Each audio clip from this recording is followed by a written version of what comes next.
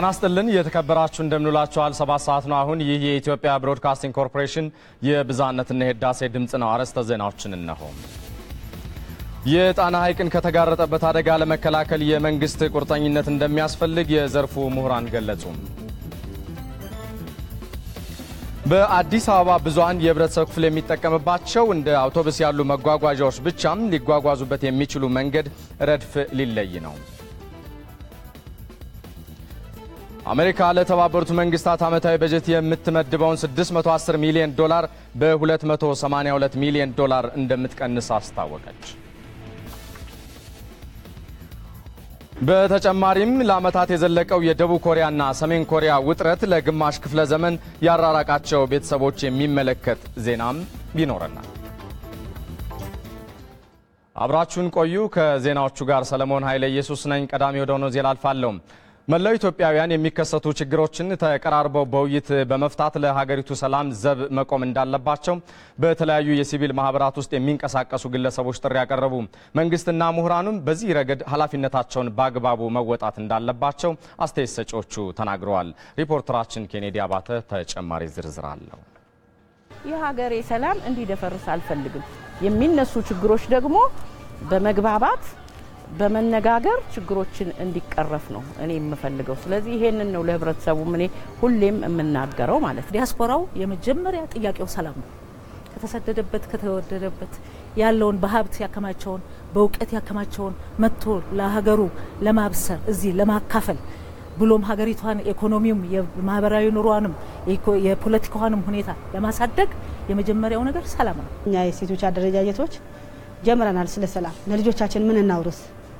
ምክንያቱም ሁሉም ነገር ያልፋል በዚህ ምድር ላይ መንግስታትም ያልፋሉ ህዝቦች ግን ትውልድ ግን ይኖራል ለዚህ ትውልድ ማውረስ ያለብን አንድነትን መተሳሰብን መፋቀርን እቺ ታላቅ አገር ነገም ታላቅ አርገው እንዲያስቀጥሉ ማድረግ ነው እንጂ በጣም የተበታተነች በጣም ከባድ የሆነ ችግር ፈጥረን ማለፍ ግን አደገኛ ነው ምክንያቱም በዩኒቨርሲቲ የሚታያለው ዝንባሌ ይሄን ነው ለኔ የሚሰጠኝ ስለዚህ ኃላፊነት አለው ይሄ ትውልድ የምናወርሳቸው ሰላምና ፍቅር መሆን መቻል አለበት በእውነቱ በውይይት ማይፈታ የለም እና መዋየት መልካም ነው ህገ መንግስቱ ቢከበር ቢተረጎም በህገ መንግስቱ ደግሞ የተመረጡ የተሾሙ ባለስልጣኖች በትክክል ከህብረተሰቡ ጋር ውይይት ቢደረግ ህብረተሰቡ ራሱ መላውን ይፈጥራል አንዳንዶች ኢትዮጵያ ህዝብ እኮ ተቀላቅሎ ይኖር ነው ይያሉ ያለ እኔ ግን እንደዛ አልስማማም ተዋህዶ ይኖር ነው የተዋሃደ ህዝብ ነው ኢትዮጵያ ህዝብ ውህድን ደግሞ ልትለዩ አትችልም ውህድ አይለይም ቅልቅል ይለያል ከሚስትሩ እንደዛ ነው የሚለው ውህድን ልትለዩ አትችልም እንደዚህ አይነት አሁን የክልላዊ አሳሰብ የጠባብ ብሔርተኝነት አሳሰብ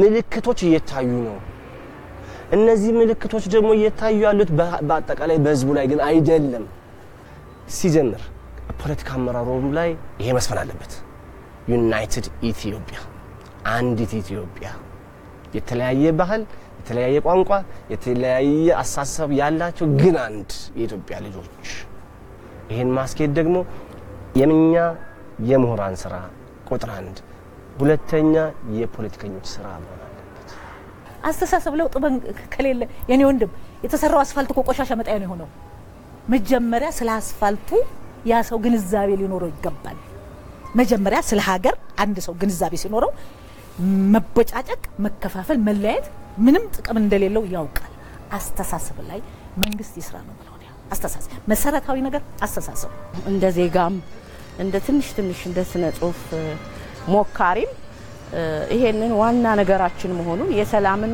ዋጋ ከፍ ያለ መሆኑን በመግባባት ችግሮች መቀረፍ የሚችሉ መሆኑን በሙያችንም በጾታችንም ይሄን አበክረን እንሰራለን በህዝቦች መካከል የተፈጠሩ አለመግባባቶችን ለመፍታት የሃይማኖት አባቶች ድርሻ ከፍተኛ ነው ተባለ። በኦሮሚያ ክልል የምዕራብ ጉጂ ዞንና በደቡብ ክልል በሰገን ህዝቦች መካከል ተፈጥሮ የነበረው አለመግባባት ለመቅረፍ ከተለያዩ ወረዳዎችና ዞኖች የተውጣጡ የመካነ ኢየሱስ ቤተክርስቲያን የሃይማኖት አባቶች ከከፍተኛ አመራሮች ጋር የሰላም ኮንፈረንስ አካሂደዋል። የኢትዮጵያ ወንጌላዊት ቤተክርስቲያን መካነ ኢየሱስ ፕሬዝዳንት ቄስ ዮናስ ይገዙም ለሰላም መከፈል ያለበትን ዋጋ በመክፈል በህዝቦች መካከል አንድነትና መቻቻልን ለማስፈን የሃይማኖት አባቶች ድርሻችንን ልንወጣ ይገባል ብለዋል። ከወረዳው የተውጣጡ የሃይማኖት መሪዎች ሰላምን ለማስፈን በተቀናጀ ሁኔታ እንደሚሰሩ ነው የተናገሩት። ዘላቂነት ያለው ሰላም ለማምጣትም ከሃይማኖት አባቶች ጋር በመሆን እንደሚሰሩ መንግስትን ወክለው የተገኙ የወረዳው አስተዳደሮች ገልጸዋል ሲል ዘገባውን ያደረሰን የገላና ወረዳ የመንግስት ኮሚኒኬሽን ጉዳዮች ቢሮ ነው። የጣና ሐይቅን ከተጋረጠበት አደጋ ለመከላከል የመንግስት ቁርጠኝነት እንደሚያስፈልግ የዘርፉ ምሁራን ገለጹ። የክልልና የፌዴራል መንግስታትም ሐይቁን ከአደጋ ለመታደግ በትኩረት እየተሰራ መሆኑን ተናግረዋል። ጽጌ ማርያም ዋለልኝ ተጨማሪ ዝርዝር አላት። አቶ ጋሻው በጣና ሐይቅ ላይ ለ38 ዓመታት በአሳ ማስገር ስራ ላይ ተሰማርተው ኑሯቸውን ገፍተዋል። በአሁኑ ሰዓት አቅማቸው ቢደክምም ከዚሁ ስራ አልተራራቁም። በዚህ የስራ ዘመናቸው ከታዘቡት ተነስተው ጣና የተጋረጠበትን ውስብስብ አደጋ ነግረውናል። በጣም ቀንሷል። ምክንያቱም በፊት የነበረው ከዚህ ከባህር ዳር ጎርጎራ 95 ኪሎ ሜትር ነበረ። አሁን ከፎገራ እዚህ ደግሞ አክሮስ ሲታይ ደግሞ ወደ 75 አካባቢ ነበር የሚታየው የነበረው። አሁን ግን ወደ ህብስ እየተጠጋጋ መጥቷል። የ2 ሰዓት መንገድ ውሃው ሸሽቷል እና የብስ ሆኗል ማለት ነው። እና በዛውም አካቴ ደግሞ አንድ ዘመናዊ ሰምተነው አይተነው ማናውቅ አረሞ ተከሰተበት። የውሃ አካል ስነ ምህዳር ተባባሪ ፕሮፌሰር ዶክተር አያሌው ወንዴም ይህንኑ ነው የሚያረጋግጡት። ትልቁ ዋናው ችግር ወደ በወንዞች አማካኝነት የሚገባው ደለል ነው። ሁለተኛው ደግሞ ከየእርሻ ማሳውና ከየከተሞች የሚለቀቀው ፍሳሽ ቆሻሻ የሚያመጣው በሐይቁ ላይ የሚያደርሰው ብክለት ነው። ሶስተኛው የውሃ አጠቃቀማችን ለምሳሌ ወንዞች የሚቋረጡት አንድም አጠቃቀም ብክነት ነው። ለመጤ ተስፋፊ አረም ነው። ከ2004 ጀምሮ ይሄ አረም በዚህ ሐይቅ ተከስቷል። በአጭር ጊዜ ውስጥ ሐይቁን ሊቆጣጠር የደረሰ የለም። የጣና ጉዳይ እንደ አቶ ጋሻውና ሌሎች ህይወታቸውን በጣና ላይ መሰረት ያደረጉ ሰዎች ጉዳይ ብቻ ሳይሆን የኢትዮጵያ ብሎም የአፍሪካ ሀገራት ህልውና መሰረት ነው። ሐይቁን ከተጋረጠበት አደጋ ለመከላከል የመንግስት ቁርጠኝነት እንደሚያስፈልግ ምሁራኑ ጠቁመዋል። የመንግስት ቁርጠኝነት ያስፈልጋል ማለት ነው። የሚመለከታቸው አሁን ምንድነው ጣና ይሄን የሚመለከተው ማን ነው አለው። የግጦሽ መሬትን በአግባቡ የሚያስተዳድር አካል አለው። የልቅ ቆሻሻን በአግባቡ የሚያስተዳድር አካል አለው። የውሃ አጠቃቀምን የሚያስተዳድር አካል አለው። እነዚህ አካል የየራሳቸውን ድርሻ የመወጣት ጉዳይ ነው። ሐይቁ ከተጋረጠበት አደጋ ለመከላከል ምን እየተሰራ ነው ስንል የሚመለከታቸው የአማራ ክልል የስራ ኃላፊዎችን አነጋግረናል። ከአካባቢ ጥበቃ አንጻር በተለይ በጣናና አካባቢ ላይ የሚሰሩ ፕሮጀክቶች የአካባቢውን የይሁንታ ፈቃድ ይዘው እንዲገቡ በማድረግ የአካባቢውን ፈቃድ ይዘው የገቡትም ደግሞ በገቡት ውለታ መሰረት ፕሮጀክታቸውን ተግባራዊ እንደሆኑ የመከታተል የመቆጣጠር ስራ እንሰራለን። ከሆቴሎች የሚወጡ ፍሳሾች ካሉ እነዛ በአግባቡ ለሐይቁ ጠንቅ በማይሆኑበት መንገድ ታክመው ማለት ነው የሚፈሱበትን ወይም ደግሞ ጭራሽ እንዳይፈሱ የሚደረግበትን ስልት ለመቀየስ በሀሳብ ደረጃ በቅድ ደረጃ ይዘናል። ዋናው ስራ በህዝቡ ነው የሚሰራው። በህዝብ ንቅናቄ የሚሰራ ነው። ለምሳሌ ጣናን መጠበቅ አብዛኛው ህዝቡ የሚሰራው ስራ ነው። እንደ ቢሮ ድርሻችን መጫወት ላይ ነው የምናተኩረው ማለት ነው። አንደኛው በእኛ በኩል ሊኖር የሚችለው ድርሻ የህብረተሰቡን ግንዛቤ ማሳደግ፣ በተለይ ጣናን ከብክለት የመከላከል የጣናን ዘላቂነት ሊጠብቅ በሚችል መልኩ ዛሬ እየተጠቀምን ደግሞ ለቀጣዩ ትውልድ ሊያስብ በሚችል መልኩ መጠቀም ላይ ትኩረት ማድረግ ማለት ነው። በተባበሩት መንግስታት የትምህርት የሳይንስና ባህል ድርጅት ዩኔስኮ በስነ ምህዳር ሀብቱ በ2007 በጥብቅ ስፍራነት የተመዘገበው የጣና ሐይቅ 300 የሚደርሱ አዋፍ ከ30 በላይ የአሳ ዝርያ መገኛ ሲሆን ለአካባቢው ለመጠጥም ሆነ ለመስኖ ልማት የሚያገለግሉ የበርካታ ውሃ አዘል መሬት ስነ ምህዳር ባለቤት ነው። ቀደም ሲል ከተላለፈላችሁ ዜና ጋር በተያያዘ በጣናና በሌሎች ሐይቆች ላይ የተጋረጡትን የእምቦጭና የደለል ጉዳቶች ለመከላከል መንግስት ጥረት እያደረገ መሆኑን የአካባቢ ደንና የአየር ንብረት ለውጥ ሚኒስትሩ ዶክተር ገመዶ ዳሌ በስልክ ባደረሱን መረጃ ገልጿል። እንደሚከተለው ይቀርባል።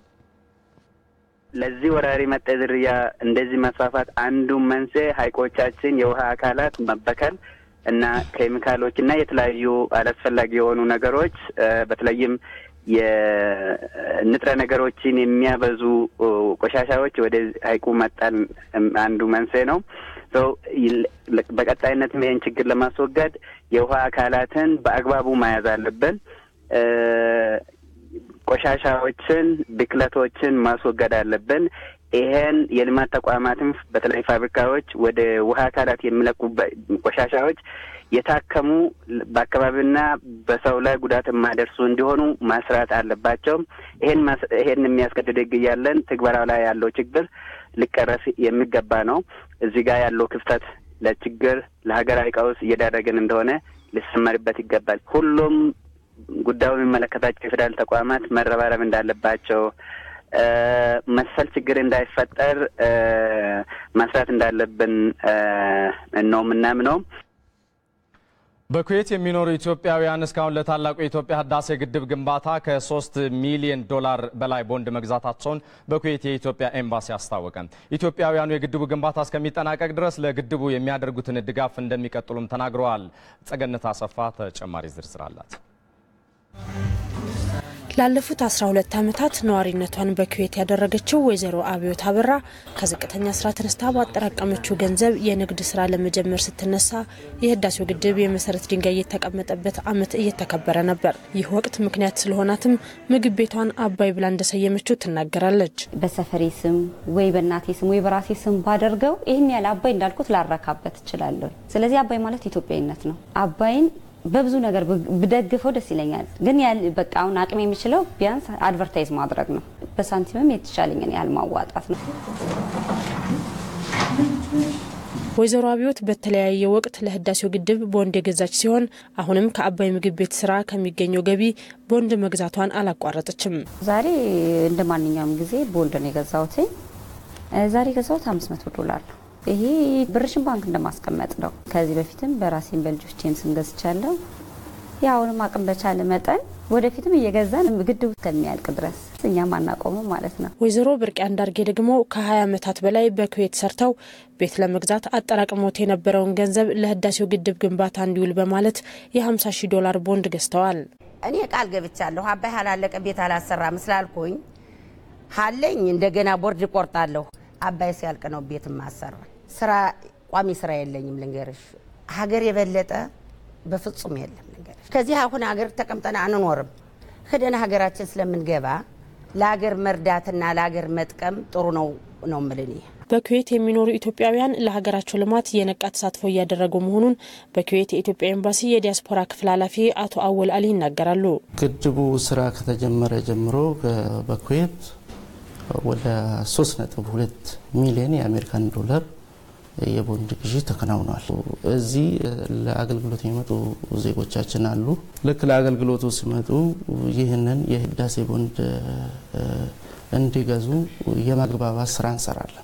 አብዛኛው እዚህ ሀገር ያለው የቤት ሰራተኞች ናቸው። በጣት የሚቆጠሩ አቅም ያላቸው በድጋሚ ይህንን ቦንድ እንዲገዙ የማግባባት ስራ እንሰራለን። የኢትዮጵያውያኑን ህብረት ለማጠናከር የኢትዮጵያ ኮሚኒቲ በአዲስ መልክ እየተደራጀ ሲሆን በቅርቡ በኩዌት የኢትዮጵያን ሳምንት ለማክበር ዝግጅት መጠናቀቁም ተገልጿል።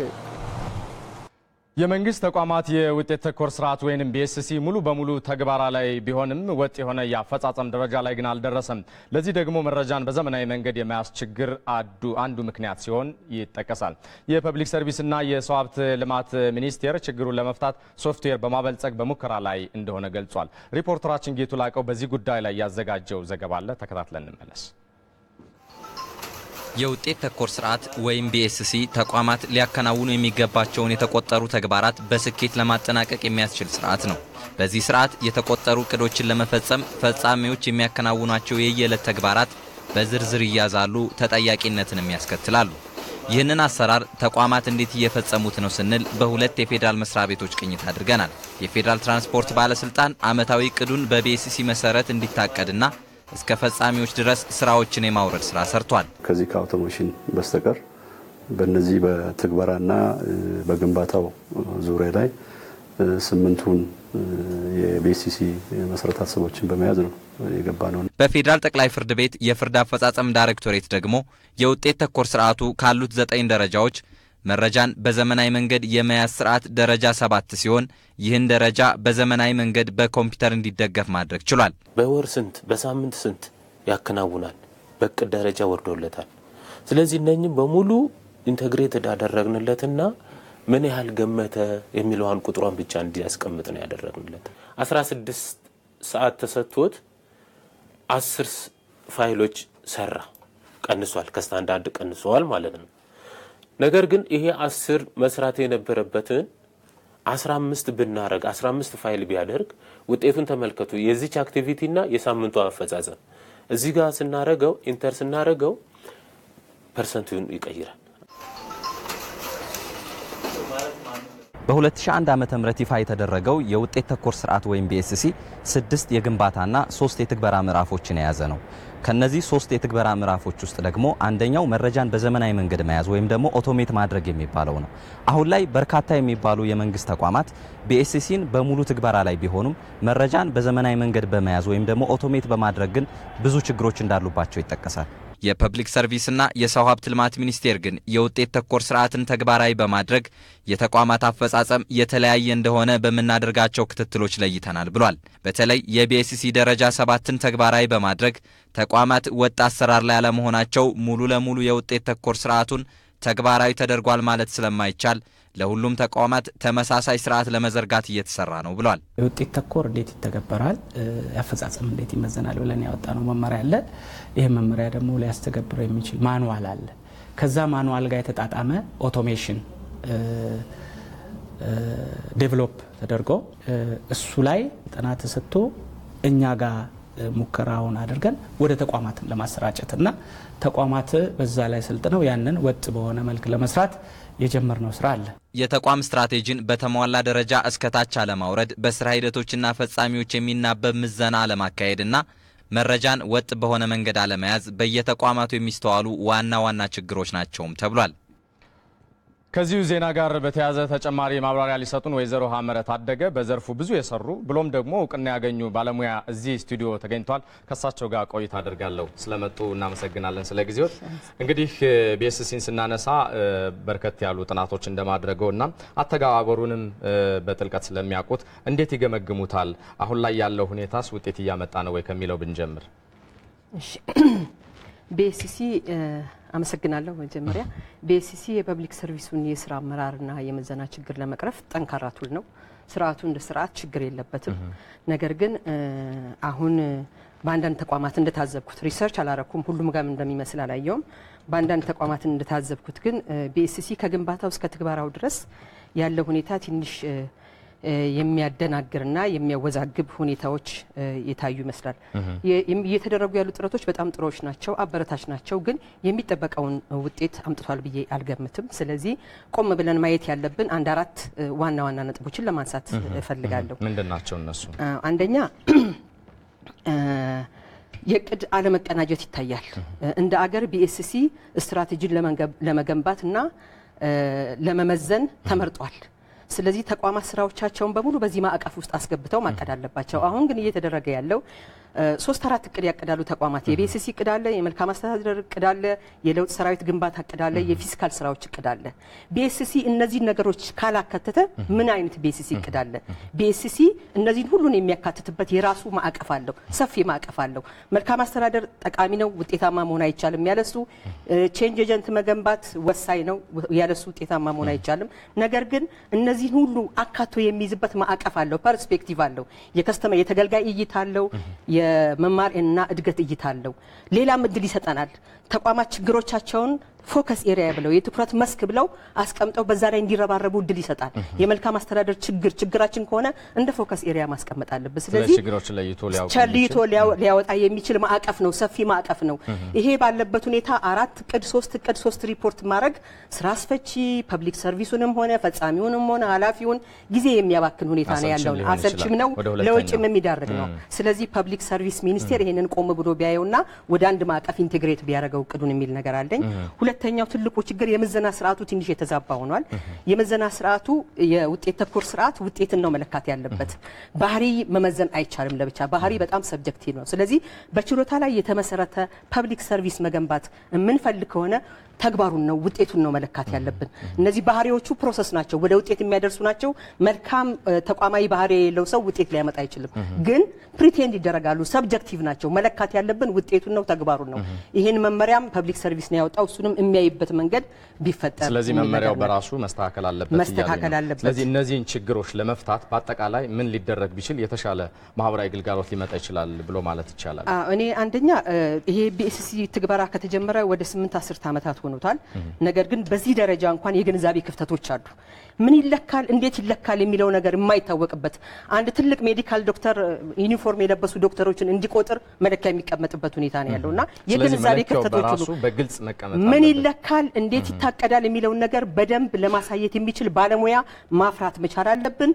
ራሱ ስራ ማሳለጫ መሆኑ ቀርቶ ስራ ማስፈቻ መሆን የለበትም። በአውቶሜሽን ላይ ልምድ ላይ ተመስርቶ በአውቶሜሽን መደገፍ አለበት፣ በመረጃ ስርዓት መደገፍ አለበት። ወይዘሮ ሀመረት አደገ በጉዳያችን ዙሪያ ሰፋ ያለ ማብራሪያ ስለሰጡን እዚህ ስቱዲዮ ድረስ ተገኝተው በተመልካቾች ስም አመሰግናለሁ። ዜናዎቻችን ይቀጥላሉ። በመሬት አስተዳደር ላይ በተደጋጋሚ እነሱ የነበሩ ችግሮች የተሻሻለው የገጠር መሬት አዋጅ ሊፈታላቸው እንደሚችል የምዕራብ ጎጃም ዞን አርሶ አደሮች ተናገሩ። በዞኑ በመሬት አስተዳደር ላይ ያተኮረ ጉባኤ ተካሂዷል። በዞኑ የሚገኙ አርሶ አደሮች በመሬት አስተዳደር ላይ የሚታዩ ችግሮችን ለመፍታት የፍትህ ተቋማትና የአካባቢ ጥበቃ ተናበው መስራት እንዳለባቸው ገልጸዋል። እናበብ አለበት። ፍርድ ቤትም አካባቢ ጥበቃም ህዝቡ ግልጽ የሆነ መረጃ መያዝ አለበት ነው የኔ አስተያየት። የሐሰት ማስረጃዎች የጽሁፍ ማስረጃ በቂ ባለመሆኑ እስካሁን ድረስ በቀበሌያችን ድረስ ይዞታቸውን እያጡ ያሉ በሐሰት ማስረጃና የሐሰት ክሶች ናቸው። እነዚህ ነገሮች ላይ መንግስት ሰፊ ትኩረት ሰጥቶ አሁንም ቢሆን ሊደርስባቸው የሚገባ ችግሮች ናቸውና እነዚህ መፍትሄ ቢያገኙ። የአማራ ክልል የገጠር መሬት አጠቃቀምና አስተዳደር ቢሮ የህዝብ ግንኙነት ዳይሬክተር አቶ ደርበው አያሌው የተሻሻለው አዋጅ ከመሬት ይገባኛል ጋር የሚነሱ ጥያቄዎችን በህግ አግባብነት ውሳኔ እንዲያገኙ የሚያደርግ ነው ብለዋል። በዚህ አዋጅ ፍርዶች የሚሰጡት ውሳኔዎች የሚሰጡት በተቀያየረ በሰው ምስክር ላይ ተንጠለጠሉ ስለነበሩ በትክክለኛ ይዞታ ማረጋገጫ ደብተርና በዚህ ይዞታ ማረጋገጫ ብቻ ፍርድ ቤቶች እንዲያከራክሩ ውሳኔ እንዲሰጡም የደነገገበት አለ።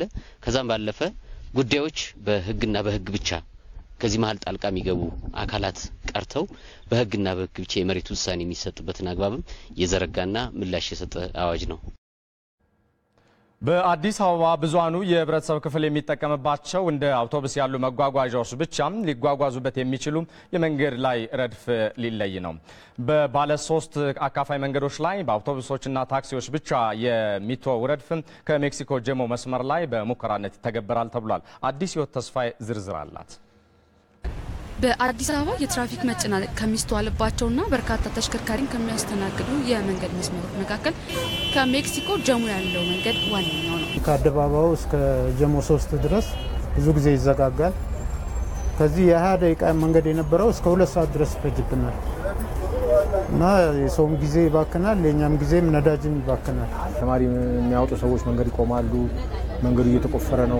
በተለይ ጀሞ ጧጧ ወደዚህ መምጣት በጣም አስቸጋሪ ነው። የቤት መኪናዎችም ይቆማሉ፣ እኛም እንቆማለን። በመሃላችን ጊዜ ነው የምናቃጥለው። ሌላ ምንም ስፔር ፓርት አለ። ነዳጅ በሃርድ ካረንሲ ነው የሚመጣው ታውቂያለሽ።